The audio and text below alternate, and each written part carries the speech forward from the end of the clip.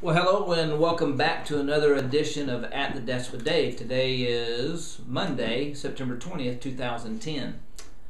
Have you ever had things that you wanted to do and you really thought it was important, you wanted to get it done? Whether it be lose weight, setting New Year's resolutions, having a task at work, a task at home, improving a relationship.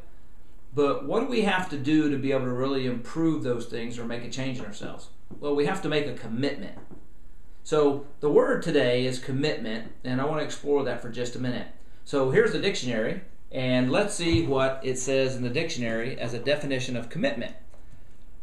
Number one says, a committing or being committed. I like those definitions. They don't really tell us anything.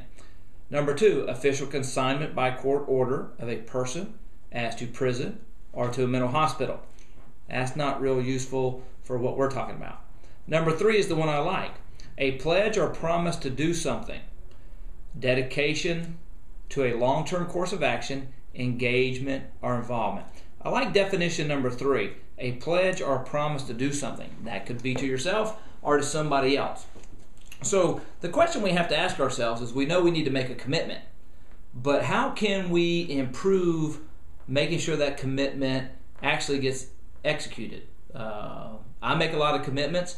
I make a lot of New Year's resolutions, and I don't always see them through, so I'm guilty as charged. A couple years ago, I made a New Year's resolution to eat more donuts. I finally decided to do one I think I could accomplish, so I'm guilty. But here's 5 little tips on how to improve the level of your commitment. Number one, write it down. There's a lot of power in writing down a commitment or something we know we need to do. So take out a pen, don't just say it and say it's in my head. Put it on a piece of paper, maybe a little index card, and put that little card on your dashboard of your car or whatever to make you focus on that thing that you want to improve on or that thing that you want to get done. Number two, say it out loud. Speak it. There's power in speaking it. Say, I want to lose 5 pounds in the next 3 months. Or, I want to get in better shape before next swimming season. Or, I'm going to read 3 relationship improvement books so I can have a stronger relationship with my friends, my wife, and my kids. Whatever it is, say it out loud and write it down. Number 3, state it in public.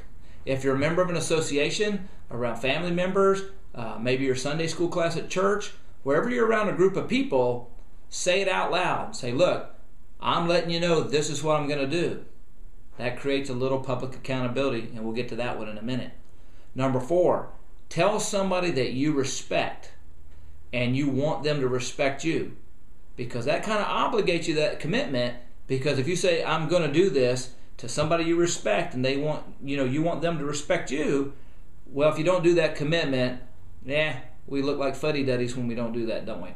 And number 5 is be accountable to it. If it's something you really want, have an accountability partner. Do those steps necessary to make that thing done. We all can be more successful if we would take a stronger and make a stronger effort towards increasing the level of our commitment.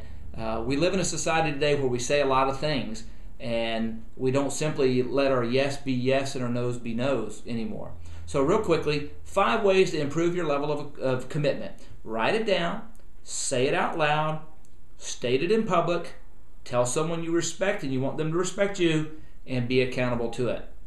I wish you a lot of luck in having more success in your commitments, as I wish myself luck in making sure I stay more committed and execute those commitments as well. I hope you enjoyed this. Again, I'm Dave Anderson. You can find me on the web at www.davidlanderson.com, and we'll see you next time on At the Desk with Dave.